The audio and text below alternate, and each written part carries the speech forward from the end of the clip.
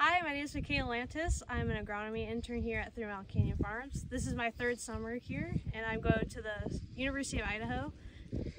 So for an agronomy intern, Mondays we soil sample our potatoes, and Tuesdays we scout those potatoes that we sampled. Wednesdays we typically do scout onions. Thursdays and Fridays we're usually in the corn sampling or checking the growth stages on that, and usually just getting our bags ready for Monday as well on Fridays and washing our trucks just so they're nice and clean. So what makes me passionate about this job is I get to be able to be a part of something bigger, even though it doesn't look like it some days or doesn't feel like it. I know like I'm getting food to people out in the world, and chose this specific agronomy internship because of the variety of different crops that I get to experience while being out here, with being in the potatoes, corn. Yesterday I was in carrots. Like, it's fun getting to be in different varieties of crops.